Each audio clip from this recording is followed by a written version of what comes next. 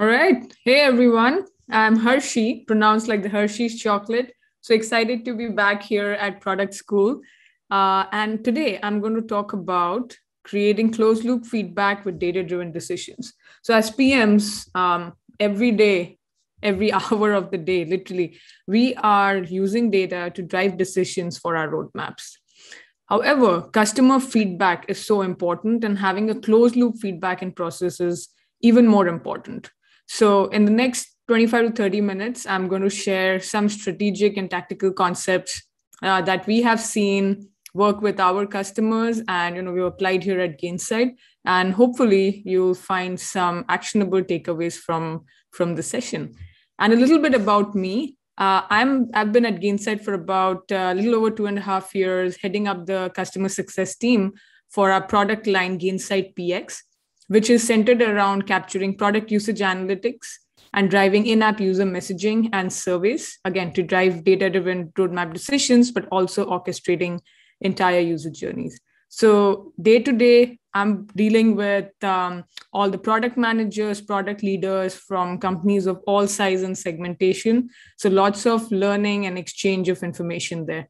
Super excited to be here. And please put in your questions that you may have in the chat, and I'm happy to take it as the session ends. Okay, so what are really the goals of creating a closed loop feedback? Essentially, it's for our teams to have actionable insights. So if you break it down in sort of two categories, first, I would think is primarily for our product team. Second is primarily for our customer facing teams. So for our product teams, you really want to have a voice of your customer, their sentiment in the roadmap decisions that you're making for your upcoming sprints and overall strategy of your roadmap. So you want to get their sentiment or their voice around any new features that you're planning, or also particularly identifying friction points so you can improve existing workflows and effort scores that you may have in place and ultimately help them to get the time to value and outcomes very quickly within your product. The second goal essentially is identifying potential advocates for your in your customer base, so they can talk to your references or give you nice G2C reviews and whatnot, and do webinars for you.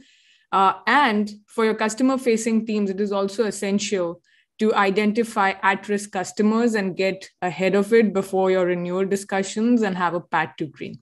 So these are essentially the high-level goals of creating a closed-loop feedback and how you can leverage all of this data in your roadmap decisions. Now, what could be typical challenges? I mean, we all know about closed-loop feedback. We all know what the goals are.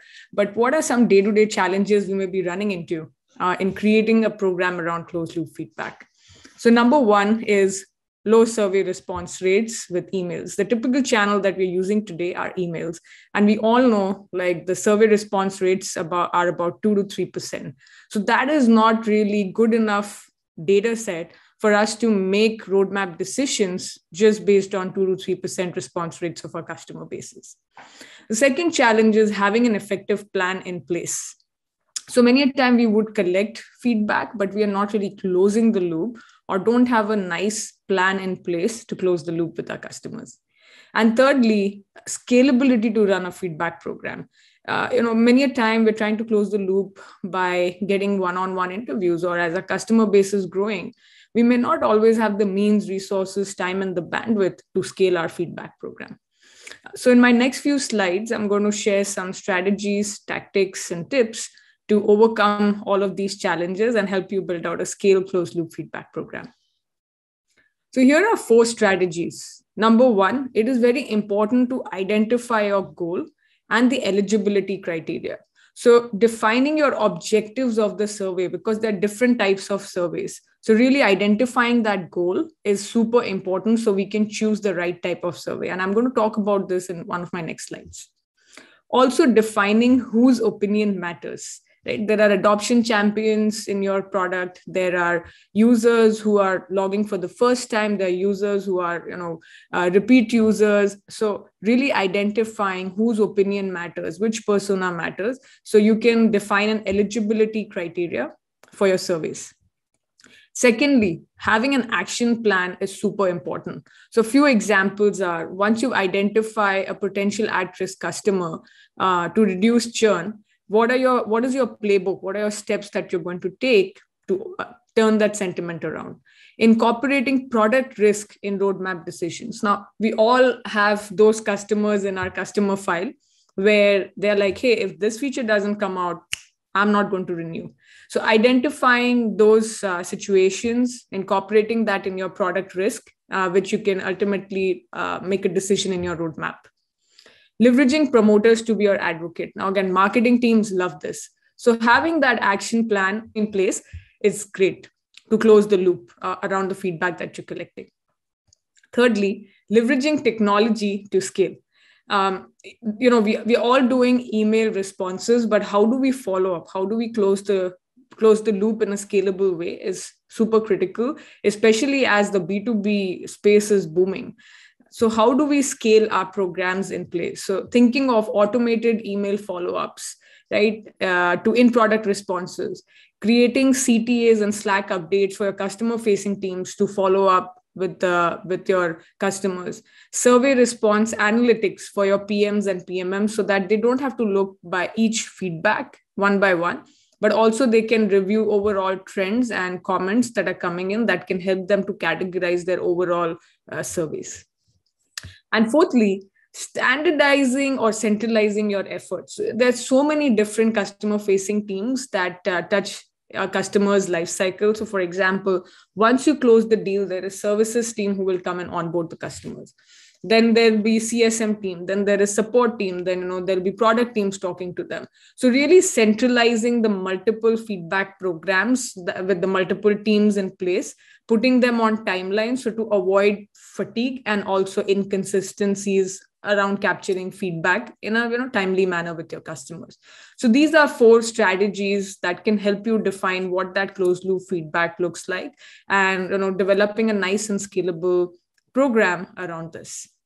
So let's go into now how we can implement these strategies.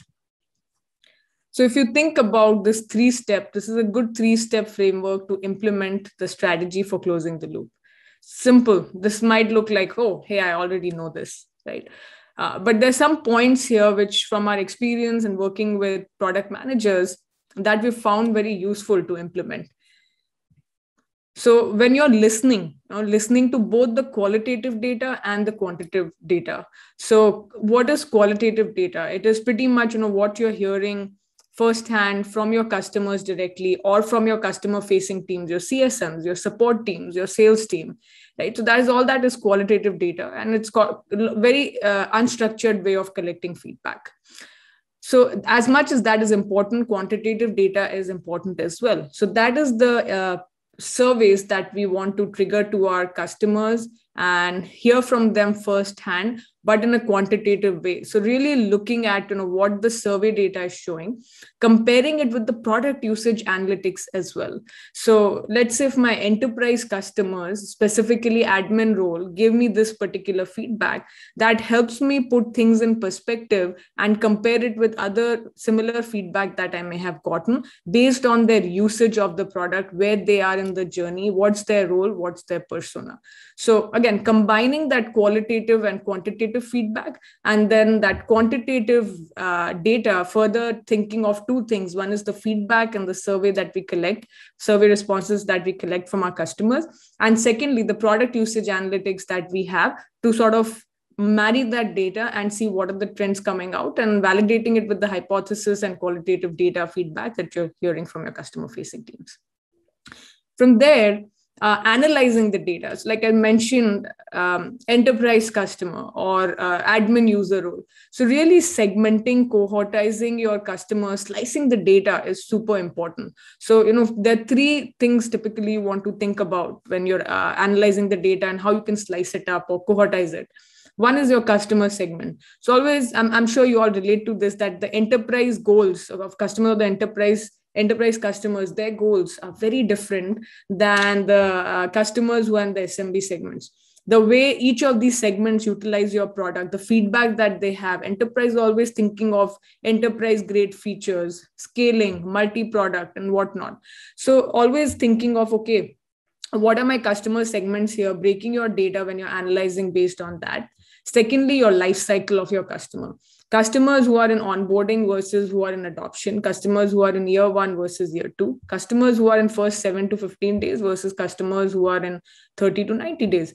Very different goals, very different experience. So again, when you're analyzing the data, breaking it out by life cycle, and then of course you want to look at their usage as well. So when you're capturing that feedback, analyzing the data, look at how their usage has been. Somebody who has not used the product, how much would you give weightage to their feedback and surveys responses, right? So these are some things to consider, and attributes that you want to add in your tools where you're analyzing the data. Of course, in Gainsight PX, these are out of the box options that are available, but any other tool that you're using, I'm sure they offer these kind of functionalities. So it's always good to take these attributes into consideration.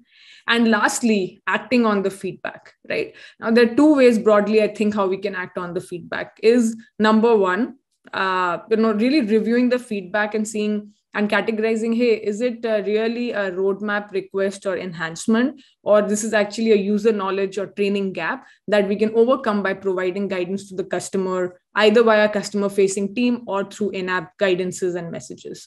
So providing guidance or making changes in your roadmap to improve workflows and improve customer sentiment. So these are typically two ways how you want to close the loop with your customers. So going double clicking into number one a little bit here. So how do you listen, right? So map your feedback to a timeline. And for that, what is important is identifying your goal of what you're trying to achieve with the feedback. As you can see, there are at least 5 types of surveys today that we have in hand. You don't want to overwhelm your users. And at the same time, you want to have a very clear objective, very clear goal of why you want to collect feedback. So once you are looking at the feedback goal, so for example, your onboarding is finished and you want to get feedback how the onboarding experience was. You use a CSAT survey for that, or how the support experience was. Or if you are trying to do roadmap decisions, then for you, your goal is, okay, how was the intuitiveness of my product for my first time users, or how powerful is my product, so that you could target your frequent users. You want to, your goal is how was my new release and product enhancements. So for these, you typically want to do customer effort score. So really identifying your feedback goal will be number one. That will be super important. And from there, like I mentioned in the strategy, that was the number one strategy, was identifying your goals and whose opinion matters. So the responder column helps you define, is this feedback targeted at end users or buyer? And then further breaking it down by user roles or personas. And then you define what is the frequency. And so here's a typical, the suggestion that we have put that we've seen works very well. These are the types of feedback goals for that, quarterly, biannually feedback frequency that works. And here's a typical month. This month basically talks about once your prospect becomes a customer, it is their month 1 and 6 or month 5 and 11. So this is a good framework to think about when you're applying a closed loop feedback program. So once you've identified your goal responders, map it to a timeline, right? So here's the month 1 post contract of my customer. They're in onboarding phase. So I typically want to trigger CSAT in month 2, week 1. From there, in month 2, week 2 or 3, because they've spent about 3 months, 2 months in my product, maybe I want to capture customer effort score and understand how was the user intuitiveness for my first time users. Then in month 4, you want to capture the buyer NPS. Month 5, you want to capture quarterly NPS from your users as well, because they've spent 4 to 5 months enough time in your product. So once you've mapped it to a timeline, map it to the channels which you want to leverage to capture these feedbacks. So in product is a great way. Then there are other channels like email, one-on-ones, your community, online community that you may be having. So once you've identified your goals and objectives, your user roles, map it to a timeline, define the channels you want to use, and then from there, go on and implement this program. Now, once we have put this program in place, we've started collecting data. How do you analyze all of this rich feedback that your customers are taking the time to provide you, right? So analyzing the feedback, as I was mentioning, slicing the data by various cohorts. So as you can see, these are screenshots taken from Gainsight PX. These are some out-of-the-box reporting available. The filters, as you can see on the right, this is an example of using different filters and cohortizing my survey data, right? So I'm really looking at folks who are product managers, who are in the Gainsight PX product, and they belong to the enterprise segment of customers and also are in adopting stage. They are not first-time users or they're not in onboarding stage. So analyzing and cohortizing, slicing your data is super important so that you can really focus on the right persona, right cohorts as you're driving the decisions, but also passing on the feedback to your customer-facing team. So for example, enterprise, we are very high touch. So it is great to bring in your CSM so that they know about this and they can have those one-on-one conversations, interviews with your customers. So analyzing the data by various cohorts, super important. Then is the onboarding experience is another example. Onboarding is super critical in a customer's life cycle and journey. So you want to put probably a multi-questionnaire survey and understand how their onboarding experience was, so that you can optimize their onboarding experience, their journey with you. And also in future, how can you reduce the time to value for your customers so that your product becomes more sticky in the first initial days? What was their initial experience with configuring and setting up your product? So those are good questions to ask and to be curious about how their onboarding experience was, not just with your teams, but also within your product. Did they have access to the right documentation that they needed? How easy or how hard it was?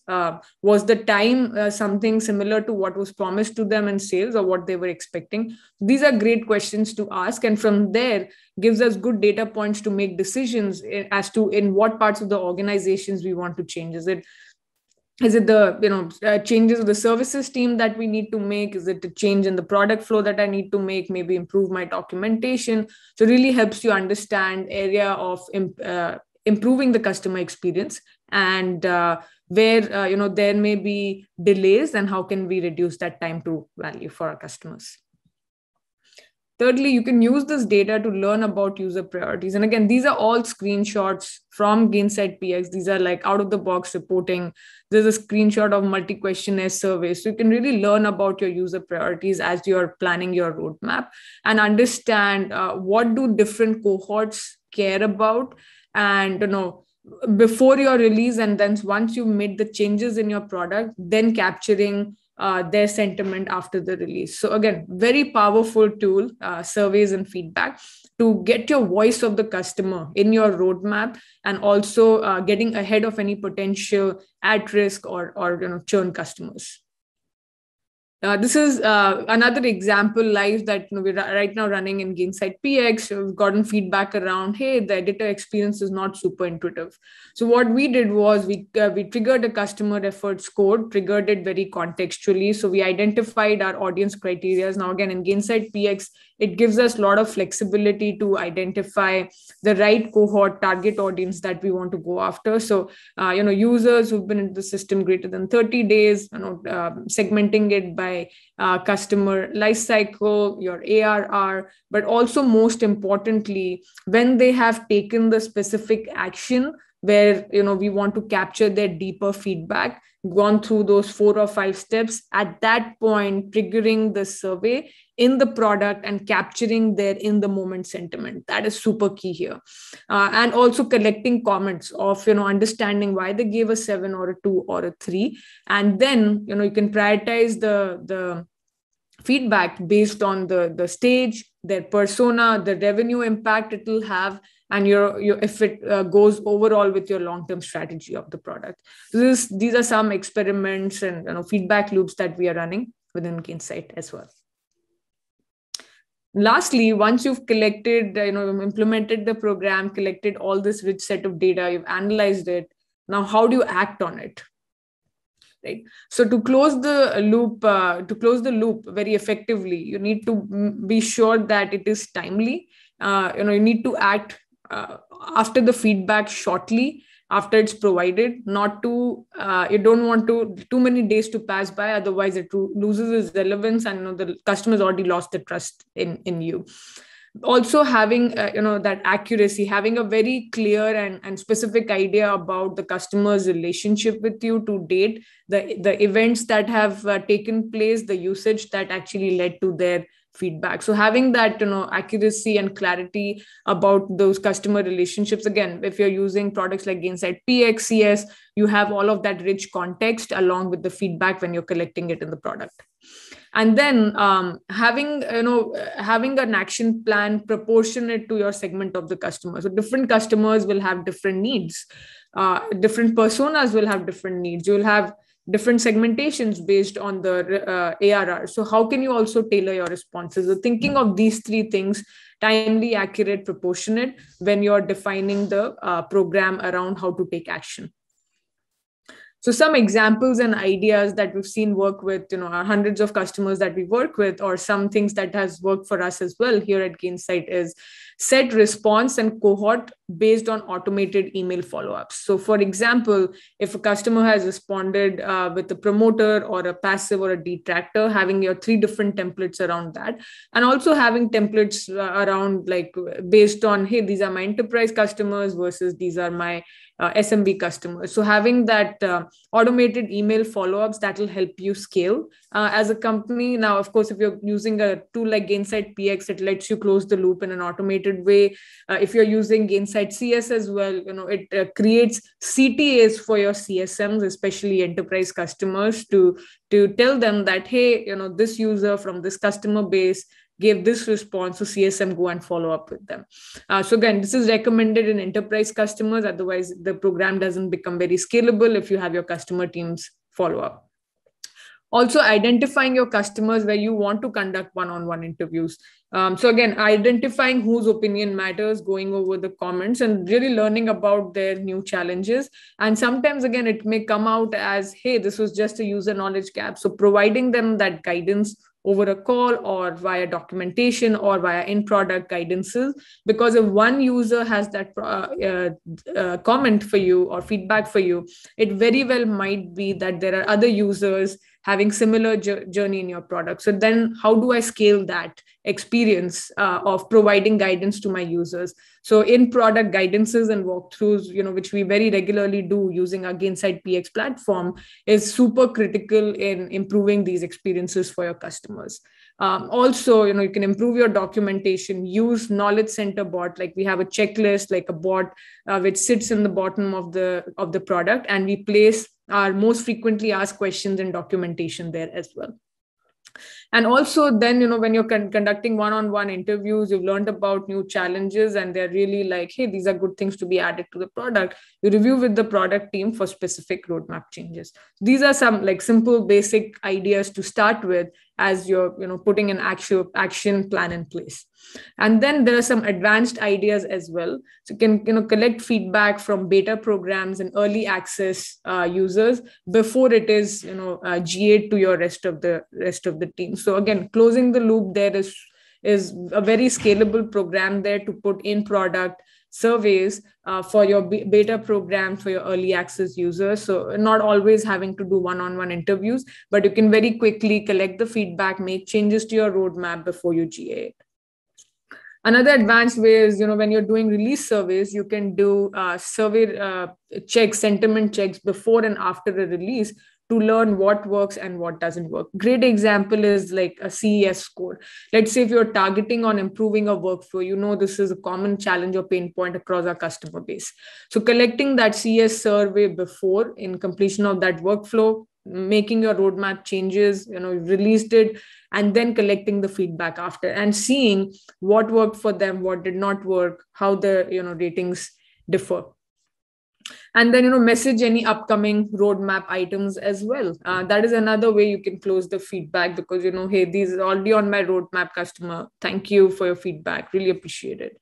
So these are some advanced ways of, programs that you can put in place to close the action. It's super simple, not very high effort, but definitely high ROI. And then thinking about your strategic accounts, which have the biggest impact on your retention numbers, on your expansion metrics dramatically, which can really swing the numbers there, North Star metrics for your overall company. So tracking product risk. So at Gainsight PX, we actually when we capture feedback from the customer, if we determine there is a potential risk to renewal, which is specific to the product roadmap item, we actually create a product risk. The CSMs can provide that invaluable product feedback, and really they're understanding the use case and what solution the customer is looking for. And the product teams uses that product risk and deprioritizes based on the revenue impact it might have and how it sits well with their roadmap strategy overall that they're thinking. So again, important for PMs to balance out features and held accountable for revenue attribution as well. So increasingly, you all may be seeing that the jobs or the expectations of the PMs are evolving and going beyond just shipping features, but balancing out feature requests and being held accountable for really attributing your features and roadmap to the revenue attribution and retention numbers. So these are some ideas, you can work cross-functionally with your teams to close the loop and feedback with your customers. So here's an example of one of our customers, Autodesk, who's using PX to actually go from a program of insights to action. This is the program that they call it, insights to action. If you're interested, you can actually go to Pulse Everywhere from June, where Autodesk actually also did a 25-minute deep dive presentation on how they rolled out this program, what was their challenge and what was their pain point. But here's a summary of what they were trying to achieve is they really want to measure user sentiment, so they can very early on get visibility into the customer journey that can help their product teams to use that feedback for the roadmap items, and also for CSM teams to get early insights into renewal risks. And Autodesk is a desktop application. So, there are not many tools out there, actually very limited, a couple of tools that allow for desktop in-product surveys and messaging and, offline tracking. So, they use Gainsight PX to do that. And here are the results. 30% improved response rate from the 2% email response rate that they used to give. Can you look at that number? Massive increase, right? 28% increase right there. And they, because they're a global company, they also localize the languages of the surveys into 16 different languages with that survey and got a 30% response rate. So again, super efficient for them, super scalable for them, and super valuable feedback for their product teams and data science teams. And from here, you may be wondering, okay, hey, great, Autodesk got a 30% response, but what is really the benchmark? What is the response rate I should aim for my size of the company? So here are some survey benchmarks that we have looked at our data sets in Gainsight PX, and we were able to come up with some of these benchmarks from the surveys, hundreds and thousands of surveys that our customers have been running using Gainsight PX. So the average response rate, as you can see from this graph, is about 27% for in-product survey types. Right now, in that, as you can see, based on the survey type, there the benchmarks differ, but on an average is about 27%. For NPS, as you can see, is about 25%. Boolean is the top one, almost close to 40%, because it's a simple thumbs up, thumbs down. Customer effort score also, typically it's 1 to 7, doesn't take much time from the customers. Again, close to 40%, 37% response rate. As you would have expected, multi-questionnaire has the lowest response rates from a benchmarking point of view, so about 20%, but still not bad compared to email response rates. NPS about 25%, rating about 32%, because again, rating is also a simple one. So these are great benchmarks as you're thinking of launching your in-app or surveys programs. These are good benchmarks to refer to. And also doubling down on multi-questionnaire survey, you may think, hey, what is the right number of questions I should put in? So as you can see, the average response rate is about 20% for MCQ surveys from 1 to 10 questions. Now, 10 is of course large. And as you can see, as we increase the number of questions, the graph is very obvious here that the response rates are going down. So typically, of course, the one question, highest response rate, more than 40%.